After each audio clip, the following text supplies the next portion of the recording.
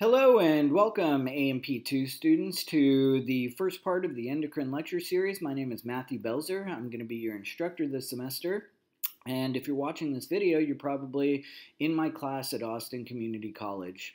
So at the beginning of each lecture, I'm always going to tell you to do a couple of things. The first is I would print out the lecture handout associated with the day, or I'd have it up and available to you digitally. So if you went through the orientation, you would see that with every lecture that I give, there's an associated lecture handout, and that lecture handout has a series of what are called follow-alongs. The way that the lecture handouts look is like this. So here's lecture handout, the lecture handout over endocrine basics. And you see follow along 1, follow along 2, follow along 3. You'll see that as we go through the lecture on the PowerPoint, that each of those follow-alongs correlates with the information that we're covering during that particular section. Now, these are not exactly traditional notes. Some of them are critical thinking questions. Some of them are take notes. Some of them are what are the important points on this slide. But this is where I'm pulling many of the test questions from, and it would be in your best interest to go through and do these and really understand them, because when I go back and look at what we covered and what I drew a focal point to, I often go back to these handouts. So that would be my first recommendation, is get the handout up and available to you. And what we're going to do is we're just going to start our lecture. So the key points that we're going to cover in this first lecture are systems of homeostasis, endocrine function, and basic endocrine anatomy. We're going to shift into secretion stimulus, hormones, and hormone transport, and we're going to wrap it all together with target cell interactions, water versus lipid-soluble hormones, and receptor interactions. Now, in order to understand any system in the human body or in any living organism, it's important to understand the ideas of transcription and translation. Now, this is an assumed piece of knowledge at this level within an Anatomy and Physiology 2 class, but we're going to review it really quickly. So when you think about the human body is made up of around 200 trillion cells. There are approximately 206 different cell types, such as neurons, which are these long cells that are capable of firing action potentials, or skeletal muscle fibers, which are these cylindrical cords that are capable of generating contractile force, whatever it is. Each one of these cells, which each cell serves a unique set of functions, has a nucleus, and within that nucleus, there are 46 long strands of DNA wrapped around histone proteins, and then when they condense, they form these things called chromosomes. Now, chromosomes consist of many genes. Remember, a gene is a functional segment of DNA. And what is it that a gene does? What do I mean when I say a gene is being expressed? What do I mean when I say a hormone changes or alters gene expression? And in order to understand what that really means, we have to review this idea of transcription and translation before we move on. So what I'm going to do is I'm going to play this little video, and we're going to kind of follow along with it.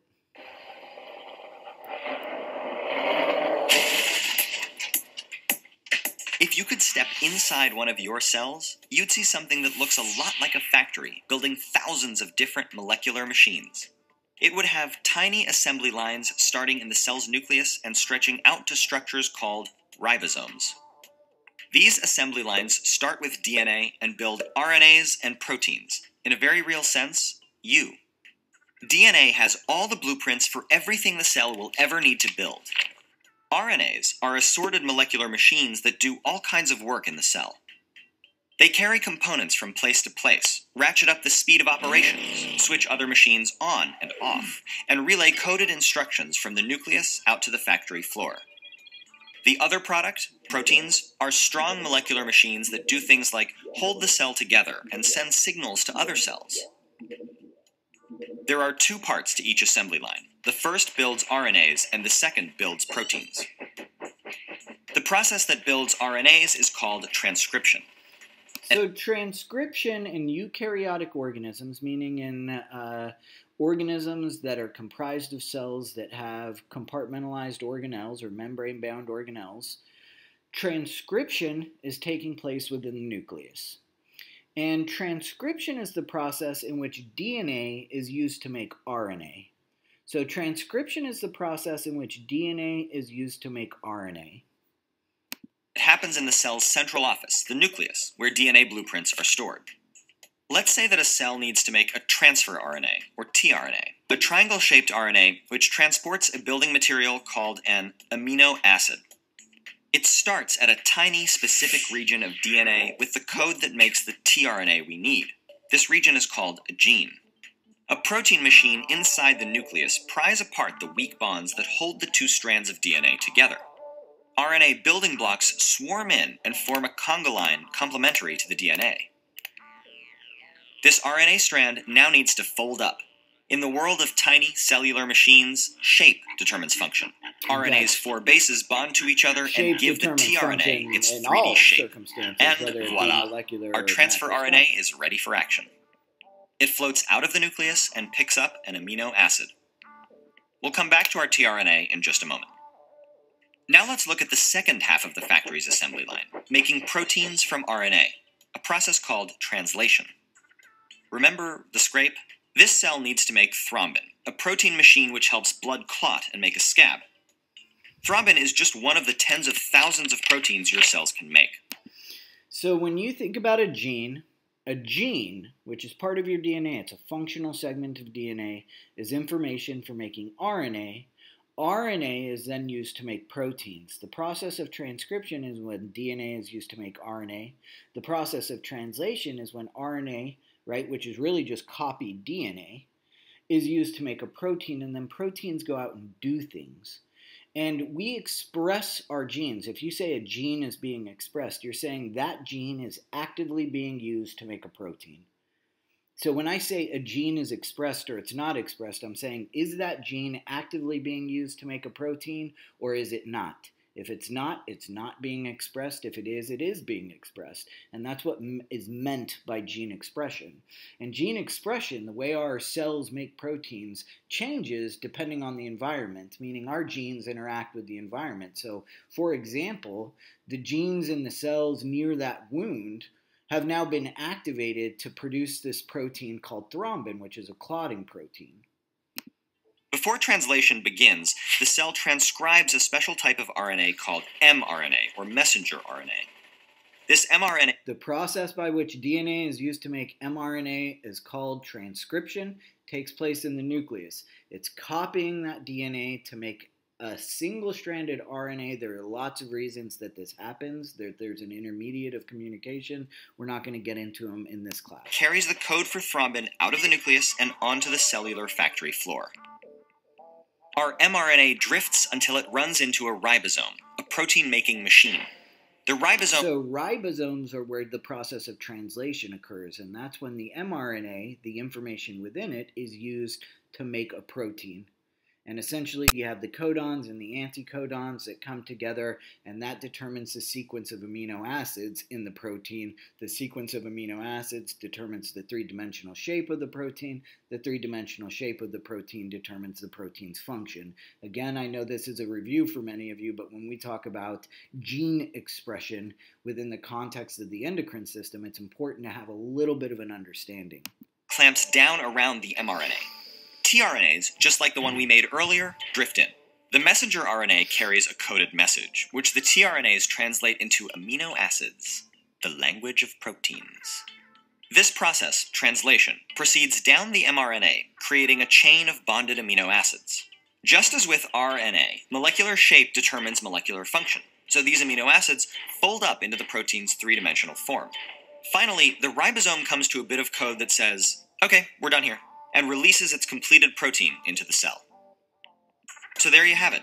DNA encodes genes to make RNA machines, and the ribosome translates special mRNA, which in turn makes protein machines. Unlike most factories, your cell uses just 2 processes to make tens of thousands of different molecular machines. It's like one factory that can build toasters, phones, cars, and even repair itself.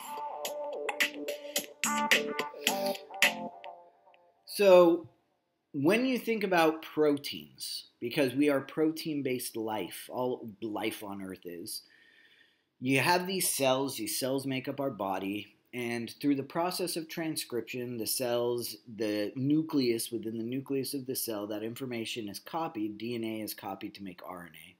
Then through the process of translation, RNA is used to make proteins. Proteins go out and serve a specific function. So that function of a protein, it could be a contractile protein in your skeletal muscles. It could be an antibody because you've contracted COVID-19. It could be a structural protein like the collagen in your skin, which accounts for 25% of your dry weight. It could be a transport protein or a receptor protein, for example, embedded in the plasma membrane of a cell. So whenever you see a protein, know that there's a gene that's responsible for providing the information to make that protein. That's where proteins come from. That's where the information to make these little pieces of machinery that allow life to occur, right? That's how it happens. So whenever you see a protein from now on and I say, well, where did that protein come from in the first place? Transcription, translation. Then that protein goes out and serves a function. So when we think about the endocrine system is comprised of a series of glands. And glands essentially are split into two different types. We have exocrine glands. Exocrine glands are glands that produce a secretory product from the epithelial tissue. And that secretory product is then released into a duct where it ultimately is emptied onto a surface. So if it's a sweat gland, which is an exocrine gland, the secretory product would be sweat. That sweat enters into a duct and it's released onto the surface of our skin where it evaporates and cools us off. If it's the exocrine pancreas, digestive enzymes are secreted into a duct. The duct empties into the lumen of our GI tract, and those enzymes are responsible for breaking down macromolecules. So, exocrine glands. Endocrine glands, on the other hand, don't have ducts, and they don't release their secretory product onto a surface. Rather, they're well perfused with blood vessels, and what happens is they produce chemical messengers that are secreted directly into the blood and then swept along the bloodstream, or they're transported through the blood to bind to receptors on distant target cells. In fact, when you think about the definition of what a hormone is a chemical messenger released directly into the blood that travels through the bloodstream to bind to distant target cells. That's what a hormone is. Any chemical messenger secreted directly into the blood is by definition a hormone. Any gland that secretes a chemical messenger into the blood, right, is defined as an endocrine gland. Or if it's not a traditional endocrine gland, we say there's endocrine function. So that's what a hormone is, and your endocrine system is responsible for mediating other systems through the production of hormones.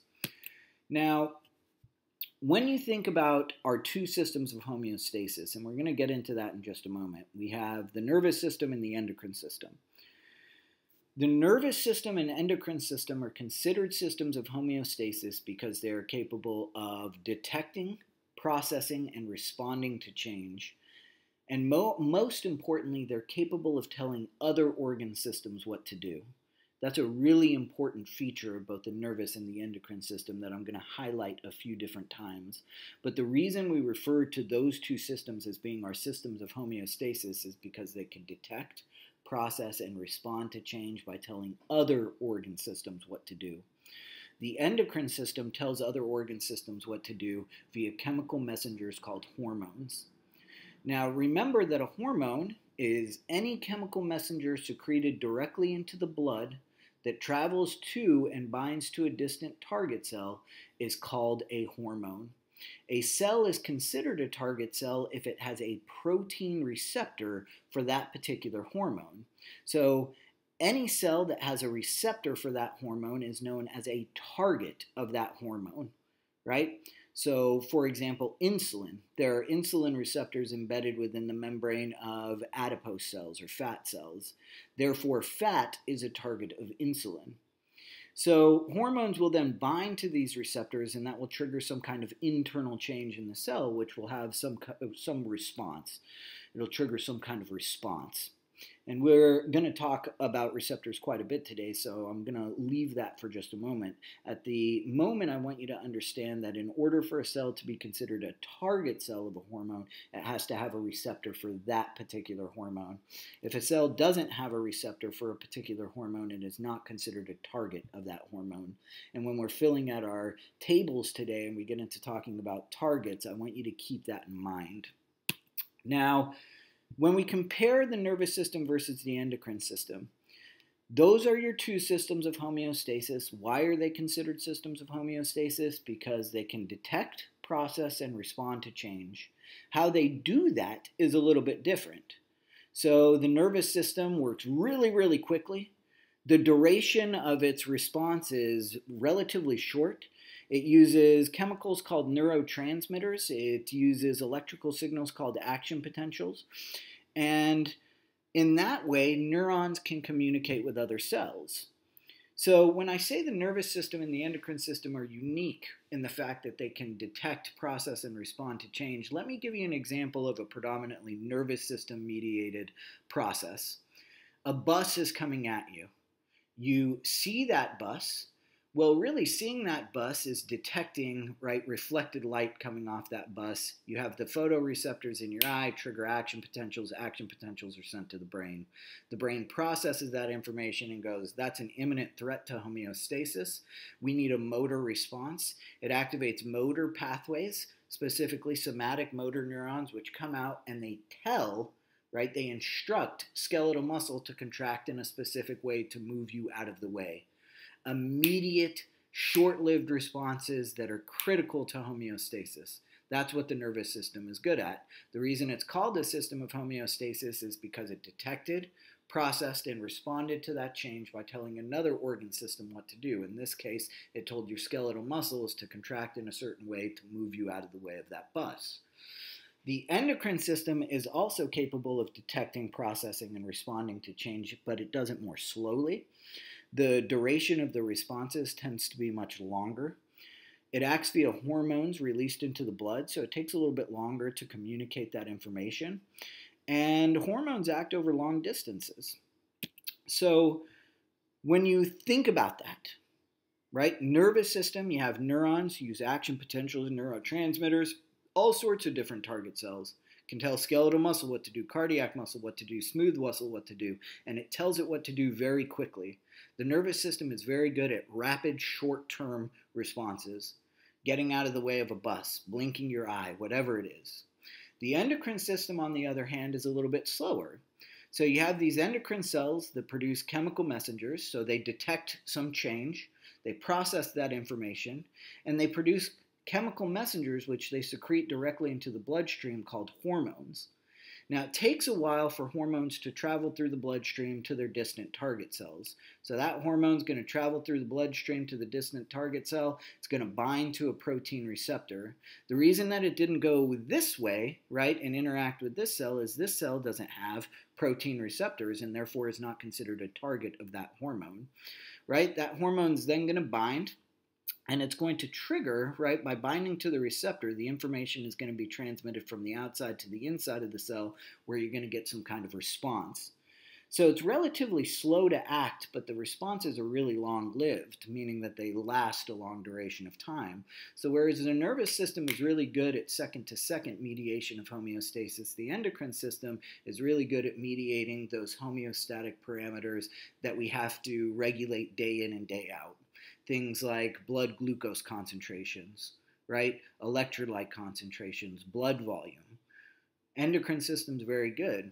Endocrine system's also responsible for maintaining a lot of our physical characteristics, such as our secondary sex characteristics. Secondary sex characteristics are what you traditionally associate with either male or female, biologically male or biologically female. Where's the muscle distribution? Where's the adipose deposition, etc.? So if I was to begin taking estrogen or started estrogen therapy, there wouldn't be an immediate change, but over a longer duration, there would be a very profound change and it would last for a long time. So that's kind of a distinction between those two systems, and as you're going through the follow-alongs, think about that. Now, when we think about the traditional endocrine system, we're going to focus on the traditional endocrine system throughout the course of these lectures. These are the organs that play a predominant role in mediating endocrine function. So when you think about endocrine functions, I want you to understand that the endocrine system plays a really important role in regulating growth and metabolism throughout the life, regulates fluid and electrolyte balance, plays a critical role in regulating digestive processes, and it regulates reproductive processes and maintains secondary sex characteristics. Those are the 4 important functions I want you thinking of when you think about the endocrine system. Now, the traditional endocrine system is comprised of a series of glands. So if we look up here, we have the brain, and then the hypothalamus is a brain structure. But the hypothalamus is an important brain structure because it mediates both the autonomic nervous system, things like your sympathetic and parasympathetic nervous system. It's also responsible for what's called neuroendocrine control, meaning the hypothalamus, which is a brain structure or nervous system structure, controls the pituitary gland, which is an endocrine structure, right? So you have the hypothalamus, which controls the pituitary gland. We call that neuroendocrine control.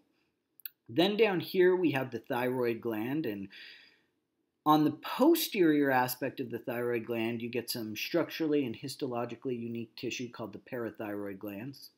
Now, you can palpate the thyroid gland, meaning you can feel that externally. The thymus, don't confuse those two, rests beneath the sternum, and it rests right on top of the heart. It plays a really important role in regulating immune responses. We have the adrenal glands, which sit on top of the kidneys, the pancreas, and then the testes and the ovaries. We're not going to talk much about the testes or the ovaries right now. We're going to put that off until male and female. Okay, so there are essentially 3 stimuli for the release of a hormone. And you're going to hear me reference this throughout the course of the semester. I'm going to say, well, it's a humoral stimulus, or a neural stimulus, or a hormonal stimulus. So let's go over those one by one and figure out what we need to know about them. A humoral stimulus. This is when a gland detects the change in the concentration of either an ion or a nutrient, and in response to the changes in the concentration of either an ion or a nutrient in the blood or in the interstitial fluid, it releases a hormone in response. So an example of a humoral stimulus would be the release of parathyroid hormone. When blood calcium concentrations get way too low, that change is detected by the parathyroid gland. So that's an ion and its concentration has changed. That change in ion concentration is going to trigger the release of a hormone. So you would say that that would be a humoral stimulus because the body's humors are the body's fluids. So in response to that, the parathyroid glands release parathyroid hormone, which then increases blood calcium via mechanisms we'll talk about at a later time point. Think about the different practice questions I'm giving you and think about identifying what the stimulus would be. A neural stimulus is when a neuron, right? A neuron triggers the release of a hormone from a gland. So in the case, for example, when the sympathetic nervous system is activated, one of the components of the sympathetic nervous system is endocrine.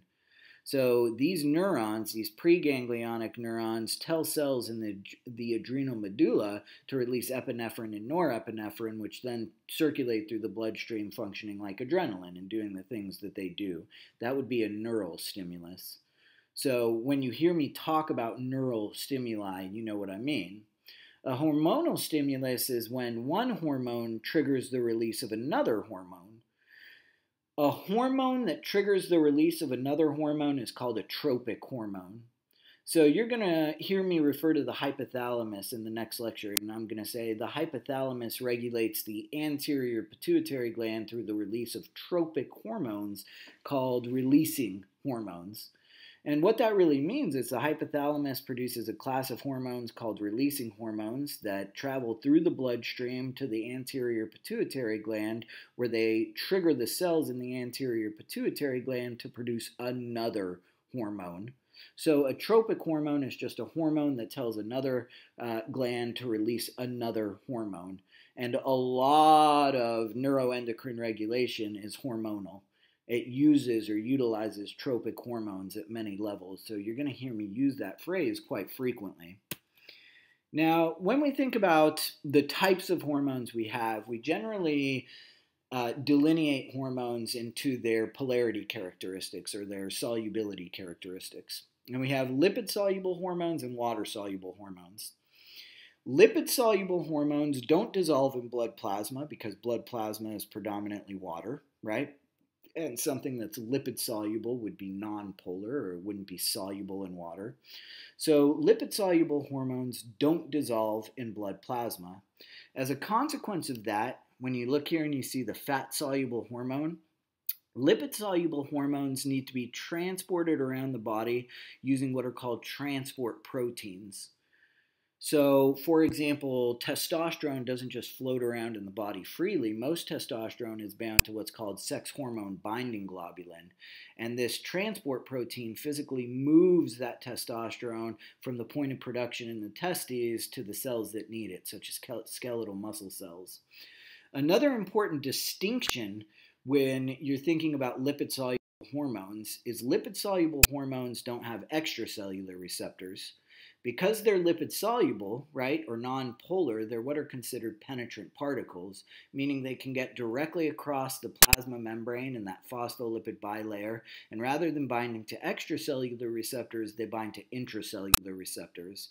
So you can tell that a hormone is lipid soluble just based on the position of its receptor. If it moves directly across that phospholipid bilayer, you know it's a lipid soluble hormone. All your steroid hormones and thyroid hormone are lipid-soluble hormones, right? So all you have to think, steroid hormones, testosterone, progesterone, estrogen, right?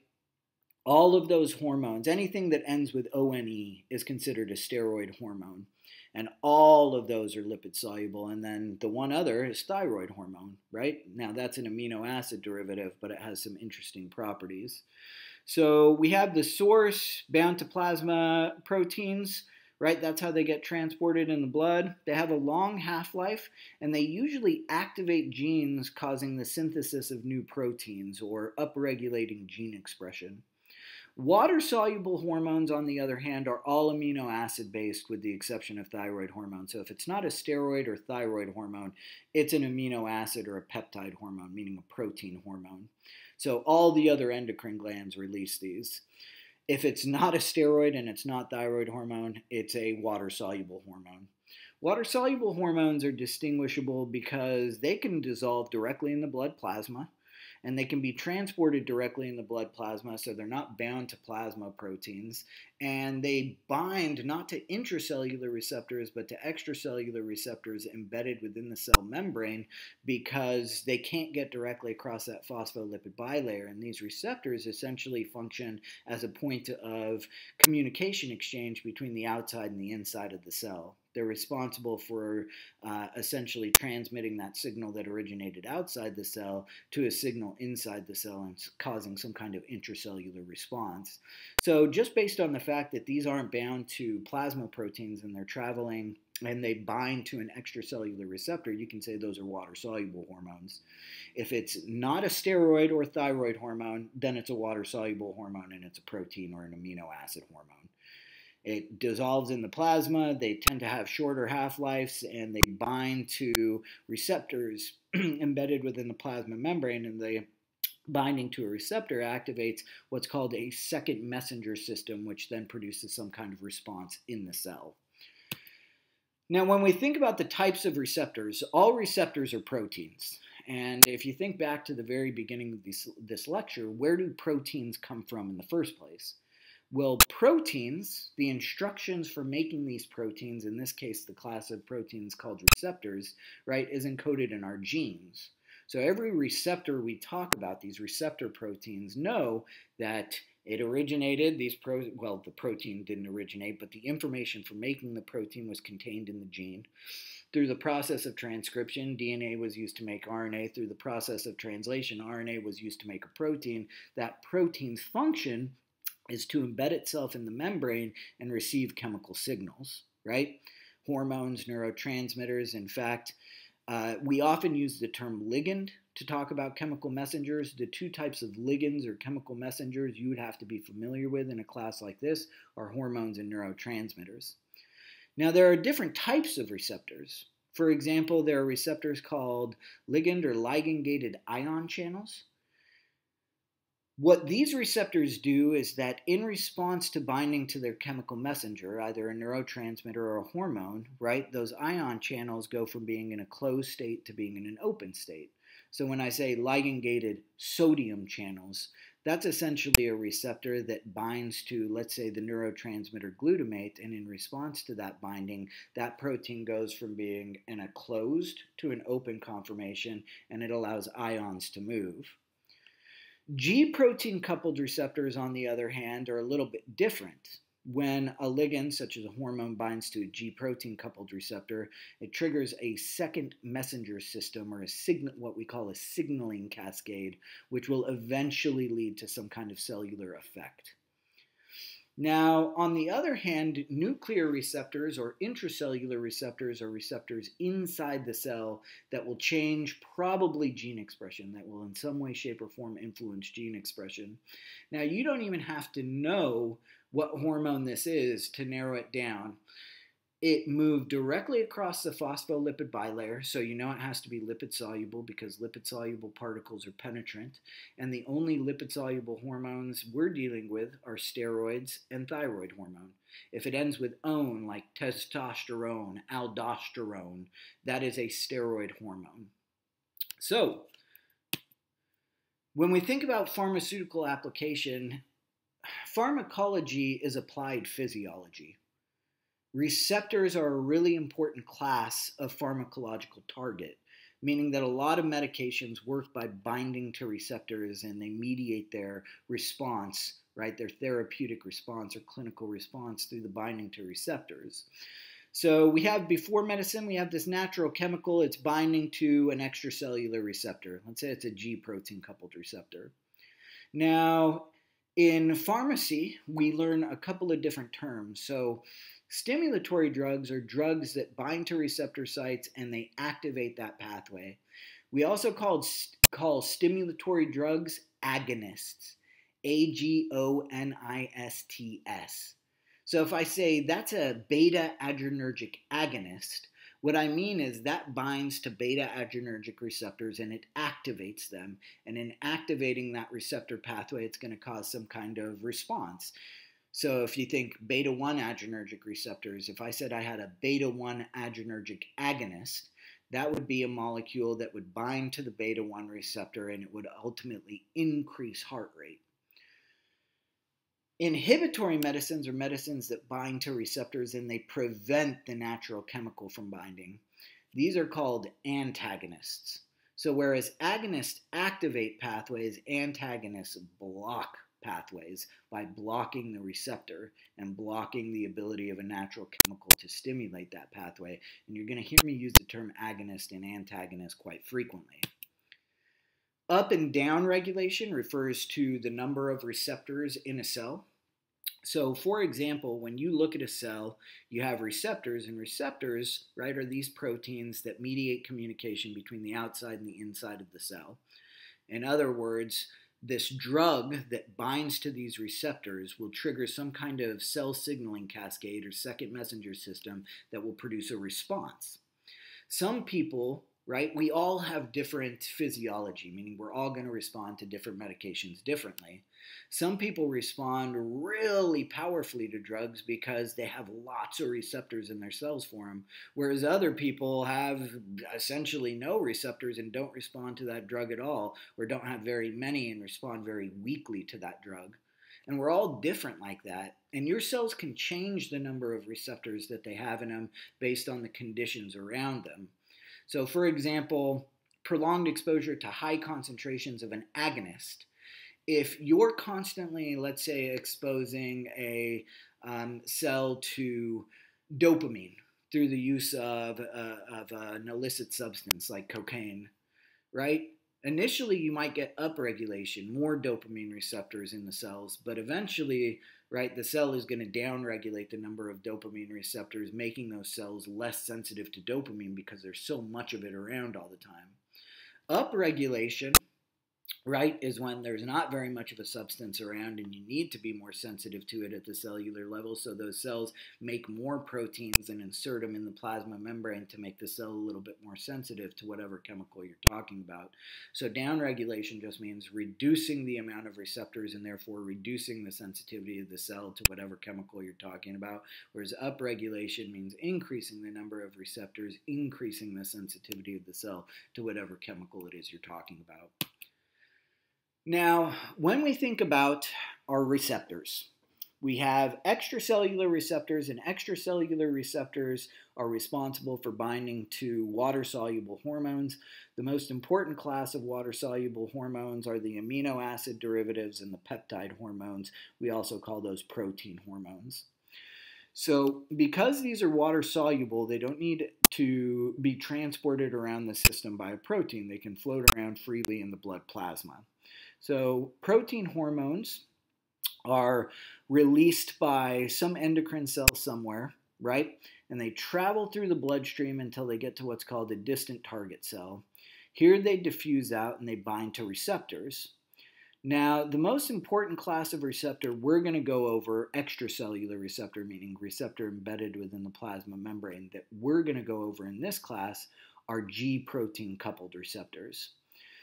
Now, if I asked you what hormone could this possibly be, you know it's not a steroid, anything that ends with ONE, and you know it's not thyroid hormone, so it'd have to be a protein hormone. So anything other than a steroid hormone or thyroid hormone, this particular hormone could be. So you have the water-soluble hormone, and it binds to this extracellular receptor. The most important class of extracellular receptors for AMP2 are what are called G protein coupled receptors.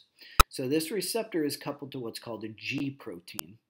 So the binding of this single hormone to this single receptor activates a G protein. That G protein then goes and activates a compound called adenylyl cyclase. Adenylyl cyclase is responsible for converting ATP, which is molecular energy, into cyclic adenosine monophosphate, or CAMP. CAMP is known as a second messenger system. Now, each activated adenylyl cyclase, let's say, can activate 100, right, or convert 100 ATP molecules into CAMP. So if one protein binding, one hormone binding to one receptor can trigger 100 activated second messengers, what we call that is amplification. The signal is being amplified at every step along the pathway. That's what that's referred to as. And in this case, if there are 100 activated CAMP molecules for every hormone that binds to a receptor, we've amplified the signal 100-fold. Cell signaling cascades are important because every step along the way you get what's called amplification. Now, CAMP converts inactivated protein kinases into activated protein kinases. And let's say that every CAMP molecule can activate 1,000 protein kinases.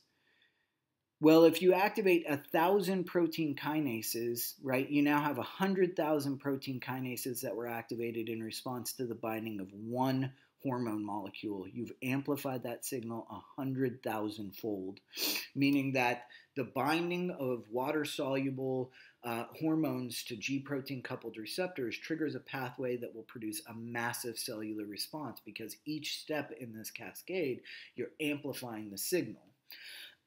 Protein kinases are really, really important because what they do is they strip a phosphate from ATP and they pin it to a functional protein.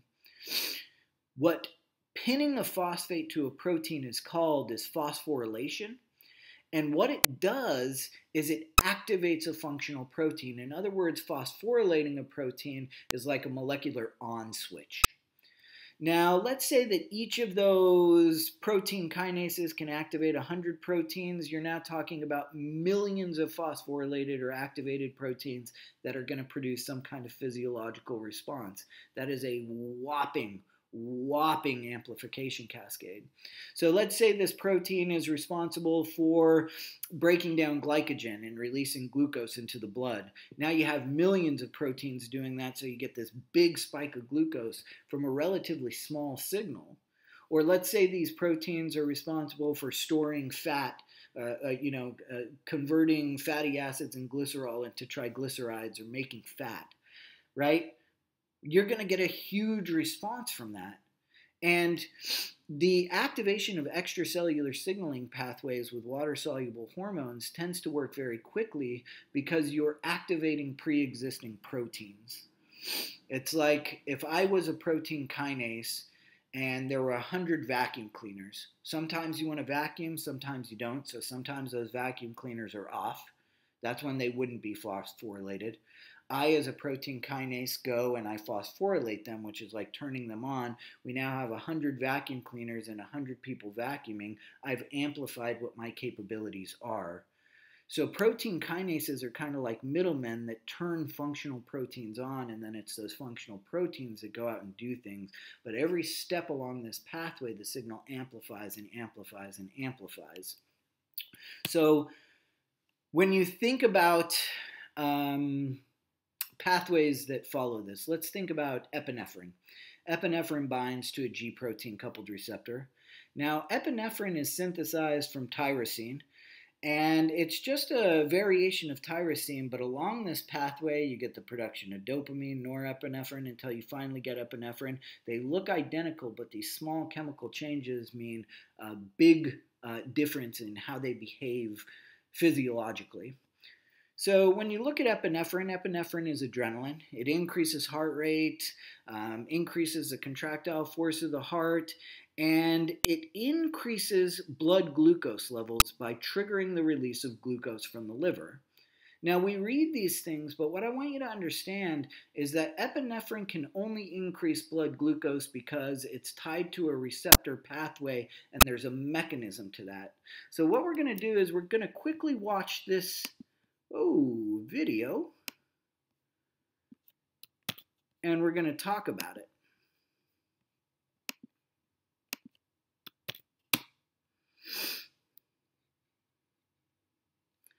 So Bozeman Science is my favorite guy in the world. I think he's an absolutely outstanding educator. If you've ever used him before, you should. Desired consequence. So what we have here is a G protein coupled receptor. This is a liver cell we're looking at. So you have a G protein coupled receptor, G protein, you don't need to know the different subunits, adenylyl cyclase. You have cyclic adenosine monophosphate, which is going to pop on, a protein kinase, and then an activated protein. And we're going to look at how this pathway works. Specifically, we're just using this as kind of an example of the way a G protein coupled pathway actually behaves. So start with this at the top. We've got epinephrine at the top. And so what do we call this? That's right. It's called the ligand. A ligand is a chemical that can't make entry into the cell, but it's going to attach to the receptor. So this is called the receptor. Do you remember what that's called? That's right. It's called the G protein. And so what will happen is that ligand will attach to the G protein. It's got a number of different subunits. This one right here on the end is called the alpha subunit. So the epinephrine attaches to the G protein coupled receptor, which activates the G protein. That's right. Hey, if you're not getting any of these, you may want to go back and watch the earlier portions of the video. We've got this over here, and this is probably the one that you're going to struggle with the most. What's the name of that? That's right, adenylyl cyclase. And so what happens is the alpha subunit is going to attach to adenylyl cyclase. We then have an enzyme that's functioning. So epinephrine binds to G protein coupled receptor, activates G protein activates adenylyl cyclase. Adenylyl cyclase will then convert ATP to cyclic adenosine monophosphate. It's going to take in these little starbursts. Those aren't starbursts, they're called, that's right, ATP. ATP will then be converted to cyclic AMP or CAMP. And cyclic AMP are now going to go work on this protein kinase. That's right, protein kinase. It has two portions that are catalytic. Don't worry about the catalytic portions. And two that are regulatory. That's right. Okay, so the cyclic AMP is going to move over to that. But let's watch what happens for a second, because there's not just a few cyclic AMP. So the binding of one molecule of epinephrine activates the G protein coupled receptor, which activates the G protein. G protein activates adenylyl cyclase.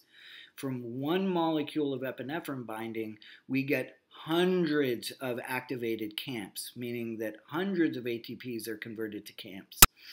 If hundreds of ATPs are converted to CAMPs, Each one of these is going to be capable of activating a protein kinase or multiple protein kinases, so we're going to get more amplification. This protein kinase is then going to come and activate this enzyme down here called glycogen phosphorylase.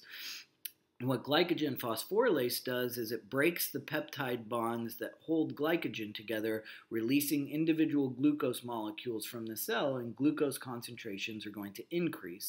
So there's a mechanism there, and that's the real point that I'm trying to get at. Now, lipid-soluble hormones, on the other hand, you can always distinguish because, one, they have to be transported through the blood via transport protein. So testosterone and estrogen, for example, are transported through the blood with something called sex hormone binding globulin. Now, when they get to the target cell, these transport proteins, there's a mechanism that allows them to release their hormone. You know this is a lipid-soluble hormone, either a steroid or thyroid hormone, because it crosses directly across the plasma membrane. It gets right across that phospholipid bilayer, and only lipid-soluble molecules can do that. Rather than binding to a receptor embedded within the plasma membrane, it binds to a protein receptor within the cell. This is called an intracellular receptor. So lipid-soluble hormones are always, like steroids, for example, are always going to activate intracellular receptors. Intracellular receptors will then alter gene expression, right? Usually they turn genes on. And when gene expression is altered, what that means is we turn on genes, that DNA is transcribed to RNA, that RNA is then used to make a protein. So let's pretend that this hormone was testosterone. Let's view this as being the pathway associated with testosterone. So you get done exercising, right? You get your swole on, and you apply stress to your muscles. Well, the application of stress to your muscles and damage to skeletal muscle fibers will trigger, right? There's internal cues, and that will trigger the release of testosterone. When testosterone is released, it's transported through the blood via sex hormone binding globulin, and it's released at cells. Let's call this cell a skeletal muscle fiber. Let's say this is a skeletal muscle cell. Well, that testosterone is going to get right across the cell membrane. It's going to bind to an intracellular receptor, which is going to activate a gene. Let's say that gene, one of those genes is for the myosin protein, the other is for the actin protein. Well, myosin and actin are the contractile proteins in skeletal muscle. So if we turn those genes on, we start physically making more of these proteins, and the more of those proteins you have, your muscles get larger and they're able to generate more contractile force, right? So that's how testosterone works. And unlike extracellular receptors, which activate pre-existing proteins, so those pathways work really, really quickly, intracellular receptors work over a prolonged period of time. They can have massive effects, but they don't do so immediately. And that's because they're not activating pre-existing proteins. They're triggering the creation of proteins from scratch. And that takes a little bit of time.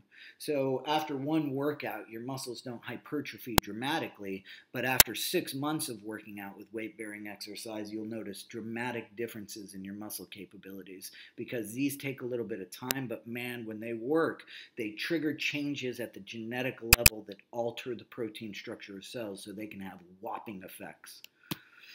So when you think about this, resistance training sends a signal to the brain that ultimately sends a signal to the testes to produce testosterone. Testosterone binds to intracellular receptors, triggering the production of proteins that increase the contractile force of muscle, right? Estrogen, all of these have a mechanism, but all of these mechanisms are rooted in the fact that lipid-soluble hormones are responsible for modifying gene expression. So estrogen, for example, gets right across that cell membrane, binds to an intracellular receptor, and changes gene expression. So some of the gene expression could be nitric oxide synthase. Estrogen binds to the intracellular receptor, which activates a gene for an enzyme called nitric oxide synthase. Nitric oxide synthase is a protein. It's an enzyme that makes nitric oxide. Nitric oxide binds to receptors where it dilates blood vessels, and that's why we think estrogen has cardioprotective effects. It can also, or if it was at an adipose target, right? That estrogen would sneak into the cells and it would trigger a pathway in which adipose tissue was put on differentially in different areas of the body, right? All sorts of different things. So that's it.